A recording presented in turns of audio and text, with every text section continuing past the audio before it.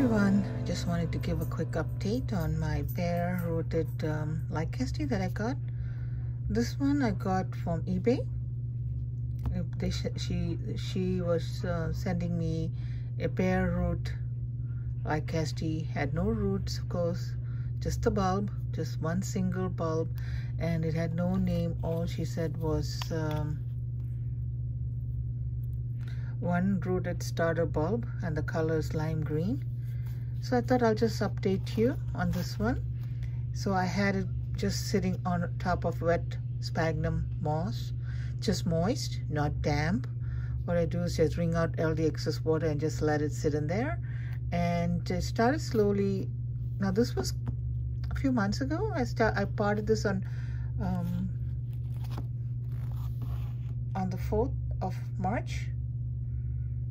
So it was sitting like that, and started slowly putting out a new growth, and I thought I'll take you along with this. And here it is. It's almost like an inch tall now. So I'm glad. I'm trying out my Lycastes. I bought a bunch of them. I have one up on, just watch it. It's on YouTube, one of those videos. I have it up.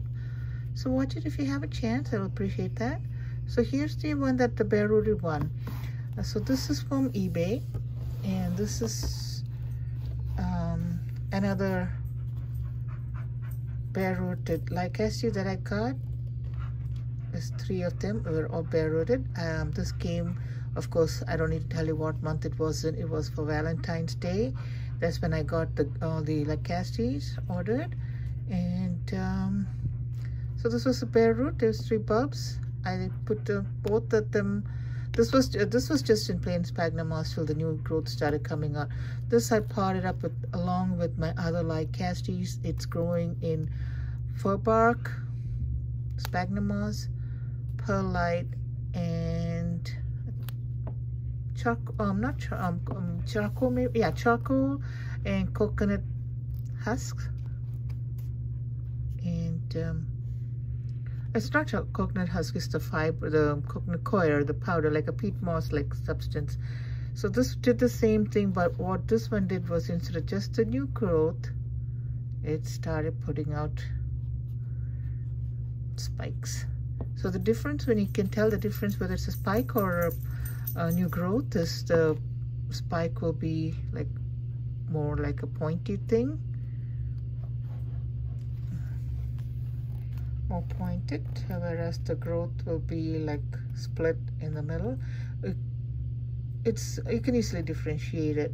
In this one anyway, I'm talking about for this particular plant, I was able to differentiate it. So this was how it was when it was growing, like a new growth. The new spikes were on either side, and of course this one was split when it was coming up. So it's been like a couple of weeks now, and before I knew it, they already opened up. And so this is the flower. It's not completely open. I'm just trying to show you what it looks like. And this is the name of this Lycaste, and this is from Ecugenera. So I don't know if I should take the credit for this, because it was in bare roots and I planted it, and it put out a new growth and new spikes. So half the credit should probably go to them. It doesn't matter. I have flowers, and I'm happy. The camera is showing it as pretty much like a dark brown, I think, but looking a little closer, it has a little bit of green and the brownish tinge. So even though the pink Lycaste bloomed for me earlier was very pretty and big, this is very small. It's not as big compared to the other one. It is just that much. The other one was almost the size of my hand on my palm. So this is a smaller variety. So I thought I'll just take you along for the ride. and show you the bloom. And I hope you will all hope you like the video, and hope you would like to buy more Lycastes. I heard that this is what I was told, that they like to be in bright light but like it cool.